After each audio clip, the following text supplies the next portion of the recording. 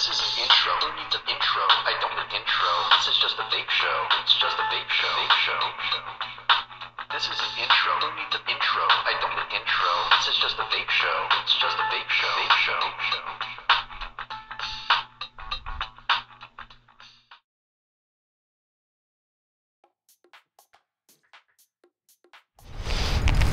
You good?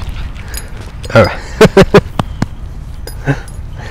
YouTube, what is up? I'm your OhmBoy Josh, back at you. And today we're out at the old shipyard, Naval Shipyard at Noisette. It's down in Charleston. And Riverfront Park is right over there. Been here since about 6 o'clock in the morning. Took some great shots down by the water. And then we were walking around this area, which is basically a veritable ghost town. It's just, you know, no trespassing signs and fences up everywhere. It was a little less than what I was hoping it would be, honestly. I was hoping maybe I could even do some, you know, urban exploration, get inside a building or two, but construction workers are all over the place and there's fences just everywhere. Behind me is the old Admiral's house. This is probably the most famous historical building in this particular area. And even that one is just so derelict that they've actually taken the stairs off the back side of the house, so you can't even get into it, you can't even go into it, can't even get close to it. There's just construction and nastiness all over it. So, kind of a bust. What I'm vaping on right now is the Smoant Rabox. And it's not a device that I would generally recommend taking outside of the house with you. It's basically exposed everywhere is the thing. There's no surface of this except the sides that are, you know, enclosed. So it's a device that you really have to be careful with. You want to make sure that, you know, if you get like liquid or if you get, you know, dust or debris in here, that you want to clean it out first. You want to be careful with this thing. So I've actually been carrying around the bag just in case, you know, I got a chance to sit down, talk to you guys, do whatever while I was here. This is the first chance I've gotten. So it's hard for me to use this at home because the other dog, Olive, every time you flip this little switch, it beeps. This is a soft mode when it's down. When it's down, it's in a soft mode, this little switch, right? And in soft mode, it's basically just the battery's power is what you're getting. And when you flip it up the other way, if it's on, there it goes, yeah. It beeps twice and you're in a hard mode, which is basically 5 volts is what you're getting.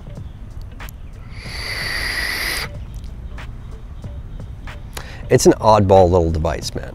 I love the look of it, but it's more of a desk mode, to be honest with you. It's something that you're gonna keep in the house, keep on your desk and use there, and you're gonna be careful what happens with it because the whole chipset, the whole the PCB, the battery, everything on here is exposed. And it's super clean. It's beautiful to look at. It's super interesting. You've got this, you know, reinforced sort of cage body to it, with see-through, you know, plastic on either side. You can see the entire board, you can see the battery, you can see all the inner workings of the device, and all the LEDs light up on it and all kinds of funkiness with it. When it charges, it just flashes blue constantly. It's not the kind of thing you can charge on your bedside table or anything. It's just gonna drive you crazy. But the other dog, this dog doesn't mind so much, Big Head, he don't care, but the other dog, whenever I flip that switch, she flips out. She don't like this thing. It vapes well, it vapes up to 100 watts. The name Mechanical, they call it the Rabox Mechanical mod, which is a complete misnomer because there's nothing mechanical about this device. It's got all the usual protections that you'll find in any kind of other, you know, regulated mod. You've got, you know, low voltage protection, short circuit protection, low battery protection. You got it all basically. It's completely regulated. You flip it one way, it's a regulated 5 volts. You flip it the other way, you're getting the charge off the battery, but it's still a fully protected device. So it's a total misnomer, but I don't mind because I don't really use mechs. So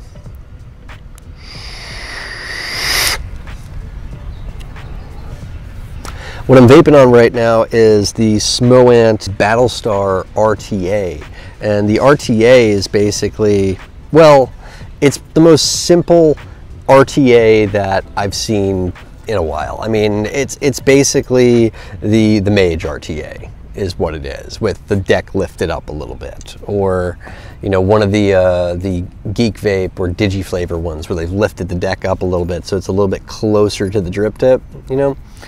So the deck kind of sits in the middle of the tank and the wicks hang down, and it's a velocity style deck, and it's very simple design, but it does have some nice, you know, aesthetic features on it. You've got like this little sort of, you know, heartbeat monitor audio sort of up and down kind of thing on the airflow control, which moves super easy. It's like the easiest to move airflow control that I've come across in some time. It's very nice to move that.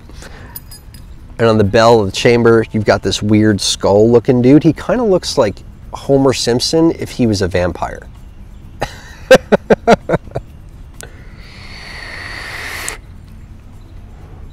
The other side says Smoant, and up top you've got an all-in-one top cap. The top cap has the drip tip on top of it. Yes, I suppose you could put your own drip tips on top of this. Would it look good? No, it's gonna look stupid. So I wouldn't recommend it. Comes in a bunch of different colors. I accidentally opened up the copper one instead of the black one. Kind of wish I'd opened up the black one instead, but it is what it is. Build I've gotten here, I threw together last night. Very simple. I basically took 4 strands of 30 gauge, twisted them together, and then hammered it out.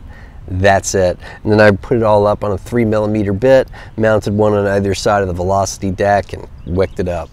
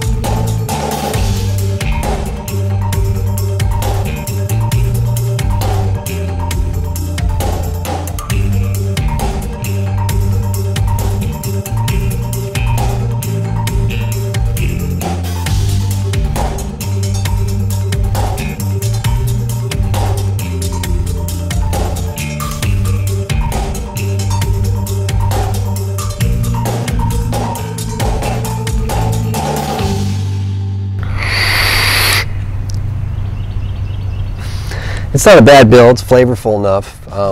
It's just kind of a boring RTA if you ask me. I mean, it's 3 pieces, velocity style deck, not a whole lot to get excited over there, but the box itself, I'm digging the box, man. I dig the Rabox. It's a fun device, definitely more of a desk mode, not something that I should really have brought out with me to the elements where I'm gonna be sweating and I'm gonna be, you know, around dirt and I'm gonna be around whatever, but at least I didn't bring it into the forest or anything, so it's something. The buttons are nice and clicky. The switch it's fun when it's beeping like that. Just, you know, my dog hates it is the thing, that's all. 510 connection sits on this little bridge between the cage, like this really reinforced cage. I love the cage element to it. It's definitely not the most comfortable box to hold in the hand. It's a little bit wider than it should be, needs to be, if you ask me. But I feel like that's part of its charm. It's not meant to be comfortable. It's not meant to be approachable. It's just a weird head-turning kind of mod, and that's what it's for. It's meant to turn some heads. It's interesting.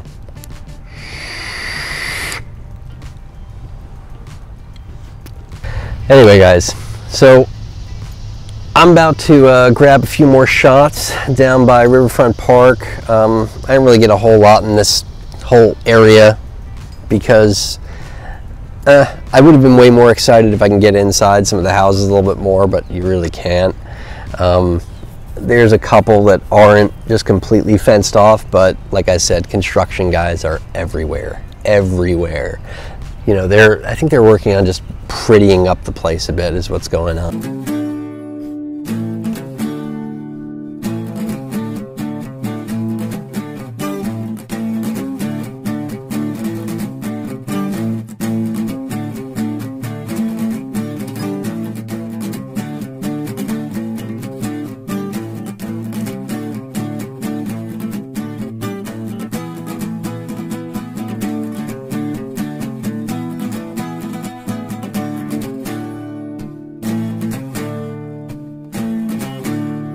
So it's almost 9 o'clock right now. We've been here about 3 hours. I'm gonna grab a few more shots down by Riverfront Park, maybe a few more shots around here, and then I'm gonna head on home and I'll see you guys there.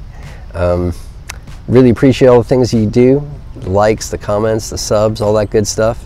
2 more ways, I know we're going soon. He's restless. 2 more ways you can help support the channel. I have a links of affiliates in the description box in every video, and there's the Patreon account if you feel like making a contribution to the channel. Till next time, I'm your homeboy, OhmBoy Josh. Vape on, vapors.